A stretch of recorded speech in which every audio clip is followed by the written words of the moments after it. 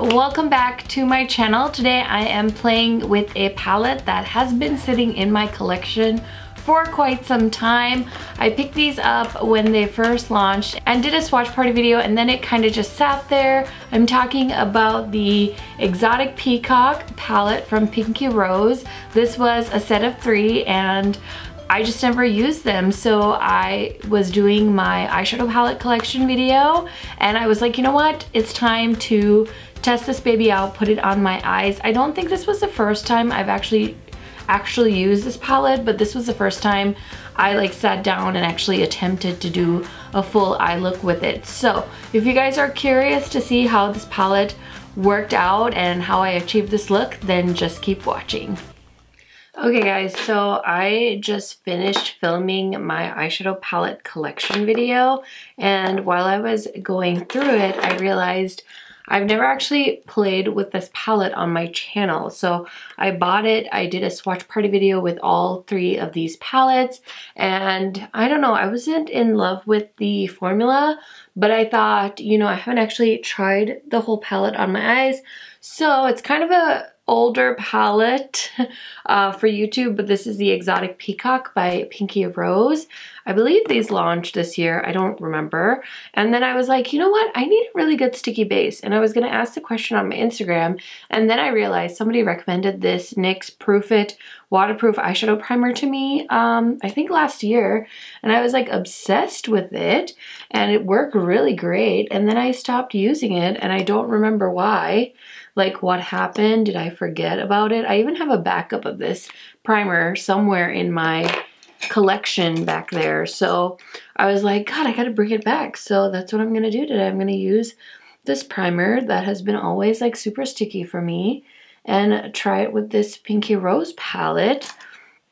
So I'm excited. And this is so right up my alley right now. So usually I go into my crease with a really fluffy blending brush and just put one shade all over the crease, but today I'm grabbing my Wayne Goss number 20. This is a smaller buffing brush, it feels like, and I want to go into the shade Risque and kind of put that in the inner crease, if that's even like a term.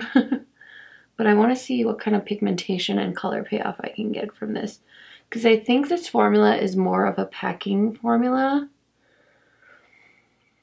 And I'm not very good at packing eyeshadow on, so I think the trick for me is going to be smaller brushes and a sticky base. This is a pretty color. It's like a yellow green almost. Like a green that has a lot of yellow in it, but also could be like a mustard.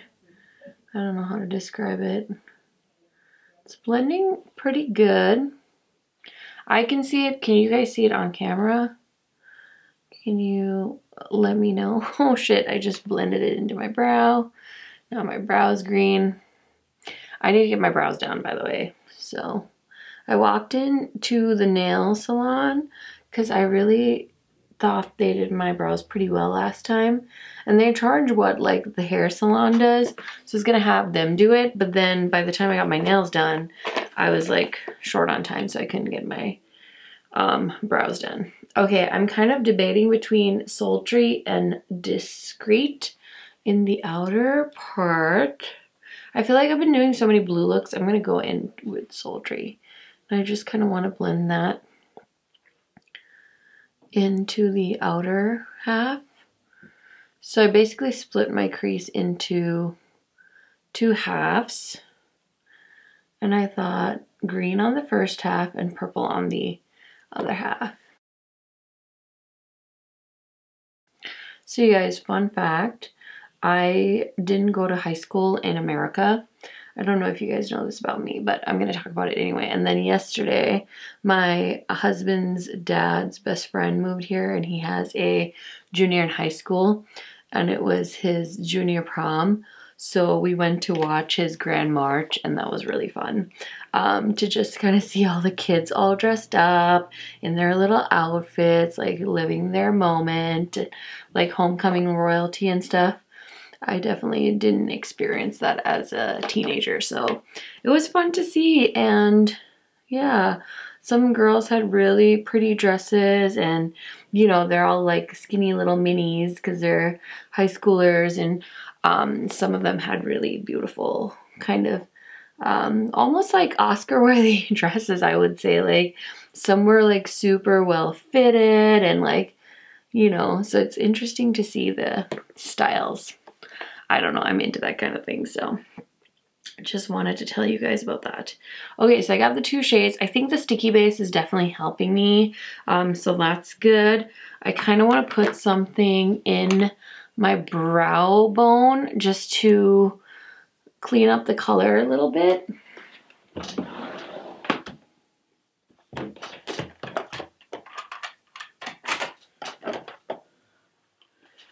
I think I'm just gonna grab this Viseart palette and just this Sonia G brush and just correct that, because I put a little bit of green accidentally right here, but my brows are so hairy. It's a heated mess up here. It is a heated mess. Wow, they look really freaking green. Oh well. Okay. You can't really see how hairy my brows are or like how overgrown they are, but like when I edit, I'm like, oh God. So I apologize in advance to you guys for being such a hopeless beauty guru. Okay, I want to build the purple up just all the way. Oh God, how did I get green on my forehead? So funny because sometimes people comment on like how big my eyes are, and I'm like, no, they're not. But I have really deep set eyes. I think that's why people think they're so big. I'm like, they're not big, I promise you. Okay, the ends here are like overly dramatic, but I'll fix that later. I kind of feel like I should put in a 3rd shade. Maybe I'll go in with Lustful just to deepen out the outer corner. See, now I feel like I'm losing the purple.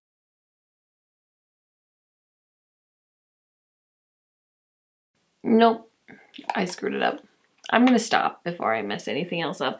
And then I think, okay, so I wanna do this shade in my lid, and it's called Proactive, and it's like a very bright green, but I kind of want to use glitter glue, and I've been using these little guys for glitter glue just because it is easier than cleaning a brush after the fact. So I'm just gonna do one eye at a time, and I got the Too Faced glitter glue, and I just spread it on my lid with this thing, and then I use the other side and pick up some of the shadow, and I just stamp it on, and it sticks really nicely to the glitter glue from Too Faced. So anytime I'm working with like a shimmer that isn't like super oily, the easiest way to do it for me is to just use a glitter glue. So that's how that turned out. I love how the green showed up, but the mattes were a struggle. I'm gonna try and salvage it when I put foundation on, but I don't think I'm gonna be able to. So gonna do the other eye now. So again, I just put some Too Faced glitter glue on and just kind of swipe it on with the little one side, and then I use the green side.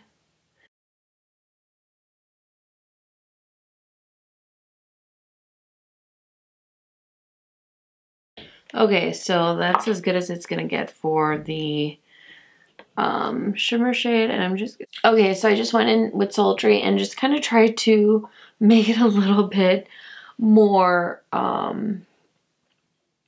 bright there, because I feel like I lost the shade a little bit. And then I've seen some people do this trick, and I think it's such a good one for eyeshadow, just to like make it look more blended. They take some glitter glue and they just like stick it on the part where the crease meets the lid. And I swear that like instantly makes any like messed up eye look 100 times more put together. So that's what I'm gonna do. Ta-da! Okay, so now I'm gonna do like my foundation and everything else, and I will come back and show you the finished look.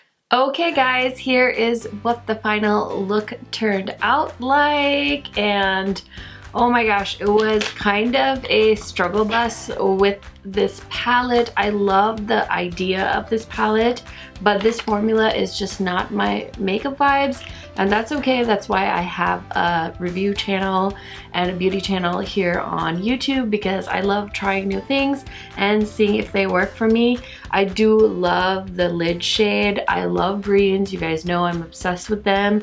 So it definitely makes me want to keep seeing if I can make this palette work in the future. So I will keep you guys posted. If not, I have a feeling I might declutter these palettes from my collection, just because I don't love the formula. So let me know what you guys think. Have you tried these Pinky Rose palettes before? If you have, leave me a comment down below. I'm dying to hear from you guys. Thank you so much for watching this, and I will catch you in my next one soon. Bye guys.